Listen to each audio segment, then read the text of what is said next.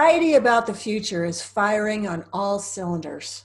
Rules are changing as the new administration commits to take the country in a new direction.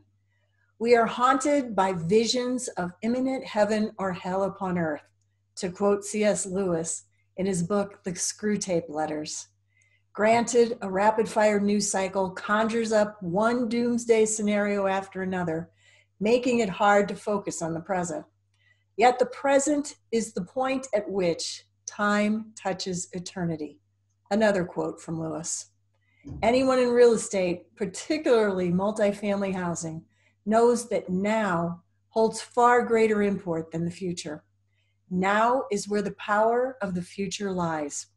One person who does now exceedingly well is a third-generation developer and builder out of beautiful Virginia Beach, Virginia. Steve Lawson, chairman of the Lawson Companies, has developed or acquired just over 6,000 units with another 1,600 in development and construction. Steve's single-family division has closed over 340 homes, topping 100 million in sales.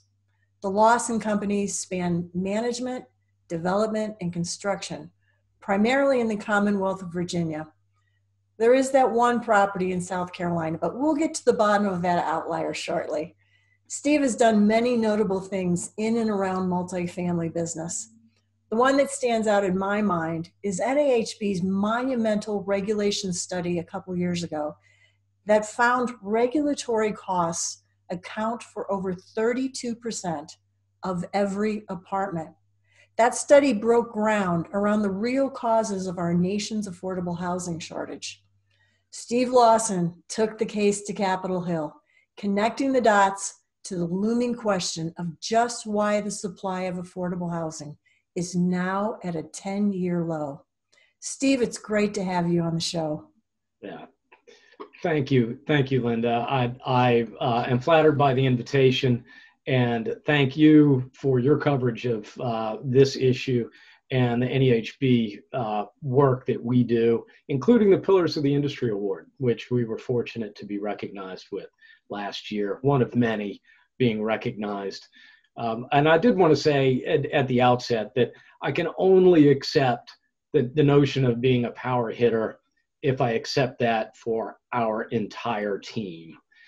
Our team deserves the accolades, not me. So we've been very fortunate to have found a lot of success and are continuing to find that. But thank you for the invitation. And the epitome of grace. We need to get to that break in pattern out of the way. 36 properties in Virginia, one in South Carolina. What's the story? Yeah, our primary focus has always been in Virginia, but this was almost 15 years ago. A couple of opportunities came our way in the Charleston market, and I've always been personally attached to the Charleston market because my father's side of the family actually settled in Charleston when they immigrated from Scotland. So it's a great city, it's a great market, it's performed extremely well, and frankly, we wish we had done more work in that market. Our intent was to grow our footprint in South Carolina, but there were just too many other opportunities closer to home, and that's how it happened. It's a good problem to have, no complaints at all, but that's how it happened. Your property portfolio is split between market and affordable. How has the performance of the two product types differed since the lockdowns? Markedly, as you might imagine, our more upscale market rate communities have experienced fewer delinquencies. Working families, especially those that depend on hourly wages, are clearly struggling the most in the pandemic, and that's being reflected in our numbers very clearly. We are fortunate that Virginia has created a rental assistance program, and that our state agency, Virginia Housing, has done a great job streamlining the delivery of that resource through landlords as well, or in addition to the direct delivery to residents. So we're able to apply on behalf of our residents directly to our state housing finance agency. And that's done a great job to get that resource helping our clients more quickly. That's definitely a win-win. Steve, you testified in Congress in 2018 that complying with regulations accounts for nearly 1/3 of the cost of constructing a new apartment building. Since then, has the situation improved? Not significantly, and that's unfortunate. A lot of these costs are imposed at the local level, but changes in building codes are national, but not under the direct purview of the federal government either. That's one of the largest, those two pieces are probably the largest. What we always, however, need to be aware of what I call regulatory creep. Most new regulations are put in place with good intent. I don't think anybody goes into this with ill intent.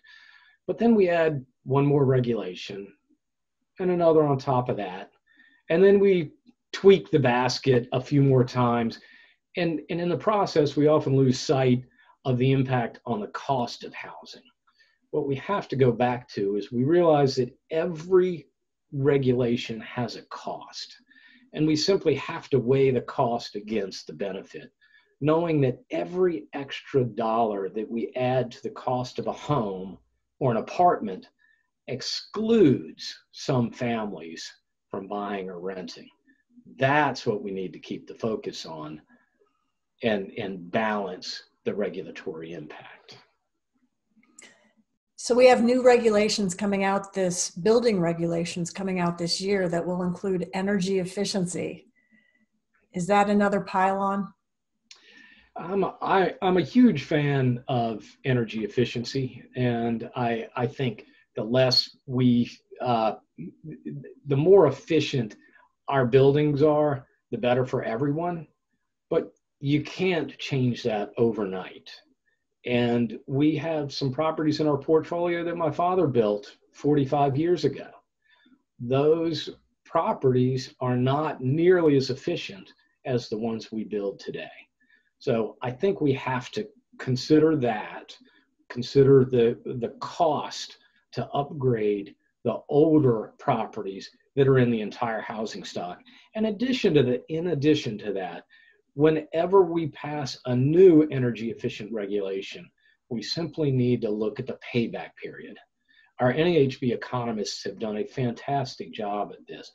If the cost of that energy improvement is paid back over 30 years, it's probably not realistic. It's probably not going to get that benefit because a lot of building systems don't last 30 years.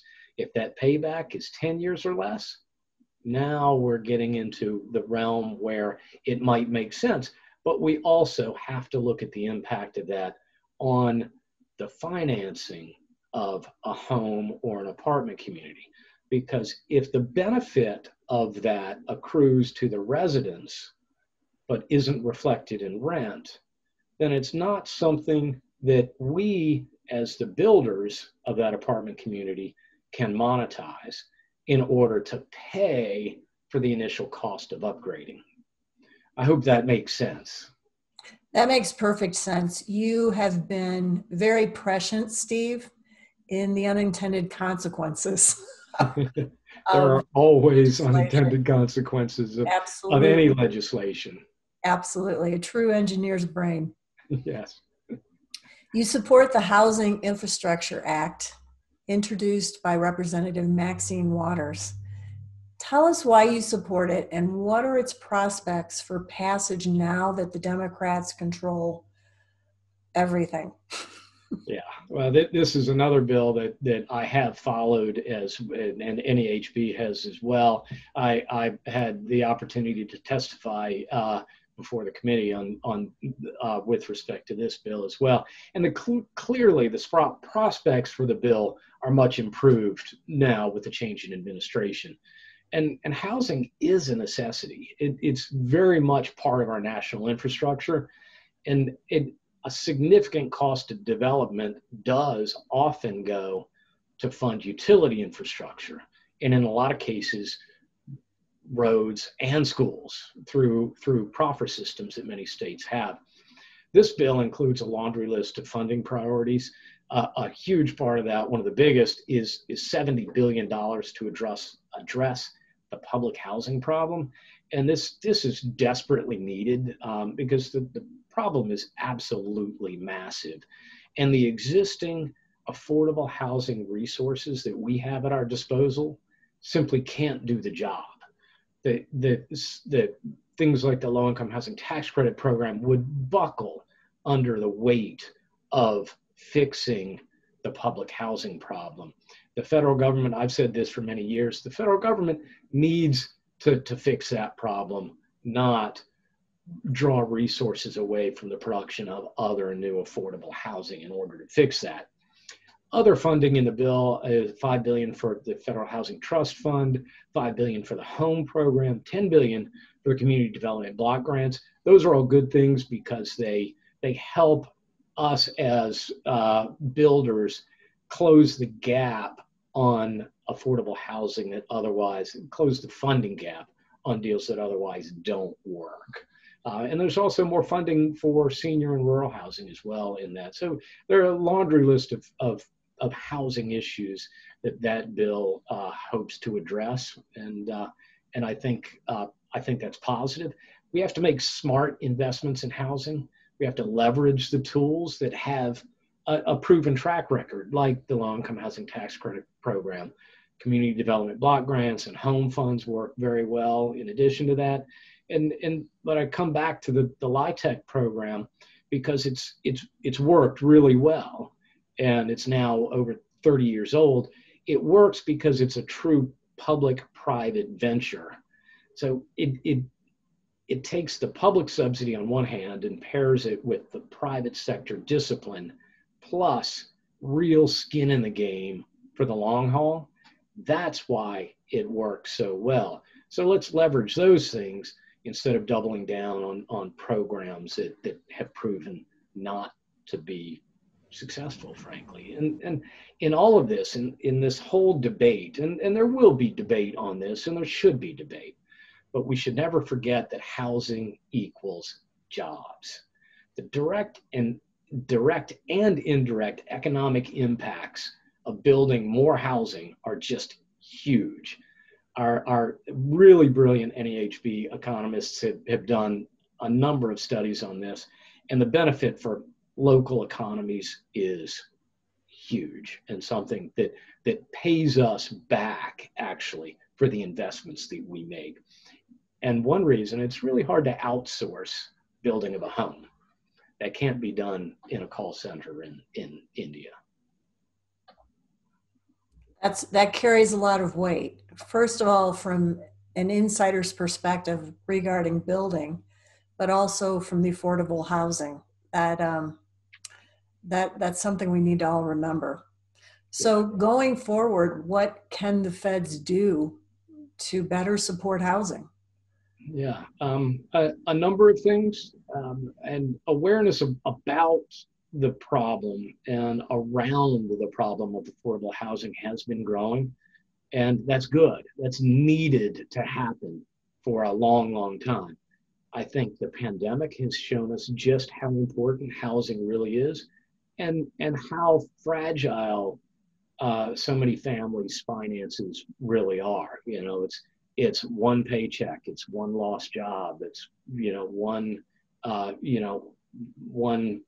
car breakdown away from getting behind, and then it's very hard to get back ahead of the game. So we need to consider that.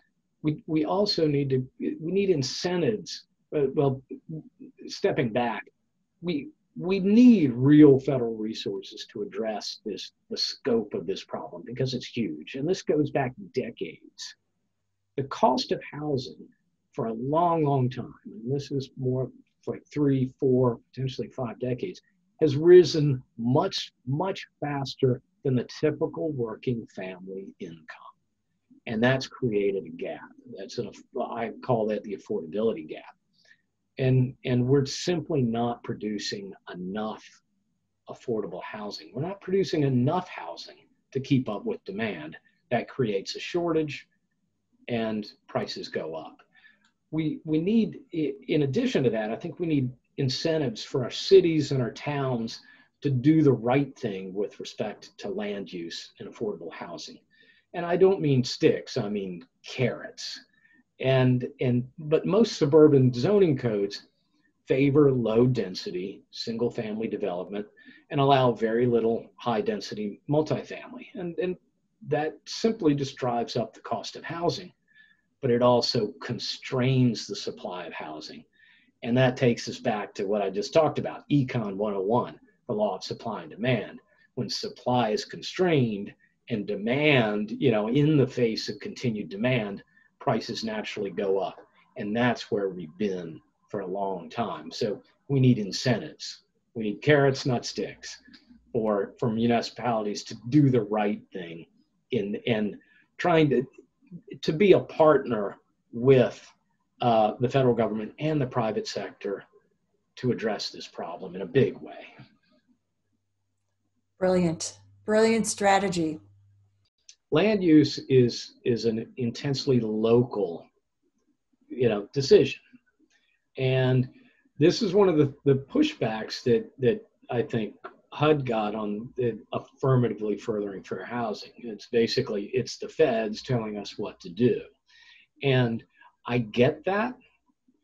Density in a lot of ways is a four-letter word in those conversations, and it shouldn't be. It shouldn't be at all. And I think we have thousands and thousands, hundreds of thousands of units across the country that are great examples of density done well and affordability done well. And we need to provide those incentives, like I said, not carrots, but not sticks, but carrots. NIMBYism, land use, affordability, those are kind of my hot buttons because they're all connected. Right. And it's going to take wings in the next 4 years. Yeah, I really do think there's a potential sea change there, but we have to be mindful of we have to be mindful of all all the perspectives in every argument and do that in a way to bring people on board. I think framing the issue in a different way is also another good thing to talk about. The Frameworks Institute has done some really interesting work. I don't know if you're familiar with that, but it's an institute it's a think tank, I guess, that really looks at how the public perceives issues, public policy issues. And they've attacked a lot of different issues and studied, I won't say attacked, they've studied a lot of big public policy issues, housing being one of those, and how we as housing practitioners typically look at the issue of affordability is we bring statistics to it and we say, well, 70% of lower income families pay more than 50% of their income on housing. And that just doesn't work.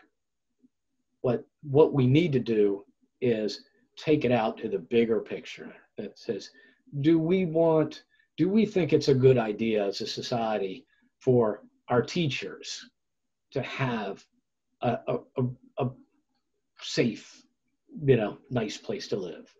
Do we, when we go to the grocery store and we go through the checkout line, does the person who helps us there, have we built a society where that person can enjoy a safe and stable place to live?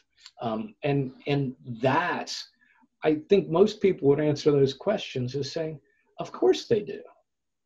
But when we couch that in data and housing burden and things like that, it's easier for people to disengage from the very personal, the personal approach, which is, do we want the best for our fellow citizens?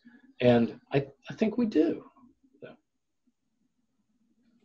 You give the topic heart, most definitely. You know, I think that's what it needs, because it is. I mean, if you the struggles that a lot of working families are going through right now, I think are very real, and we see that on our properties. We Mm. see that in our rent rolls and our delinquencies, and you know, it. I think we need to be, you know, we need to be aware of that. I think we need to be understanding of that. Well, I just wanted to say thank you, Linda. Thank you for bringing. Thank you for having me on the show. Thank you for bringing these topics to light. I think there are a lot of really, really weighty topics around housing that we need to address as a society, and this is all part of it. The conversation is the way, you know, the way there. Things on Capitol Hill are changing, and fast. We look to our associations like NAHB and their member leadership to give us clarity and actionable steps for the present, and perhaps most importantly, to make our voices heard through the legislative process. Great men like Steve Lawson create housing, real value from ingenuity and hard work. God bless the country's engineers, those who live in the present where time touches eternity. Steve, what a pleasure to speak with a pillar of the industry. You inspire a nation. You give us confidence in changing times. Thank you for joining us. I'm Linda Hoffman. Watch for our next exciting episode of NAHB Power Hitters.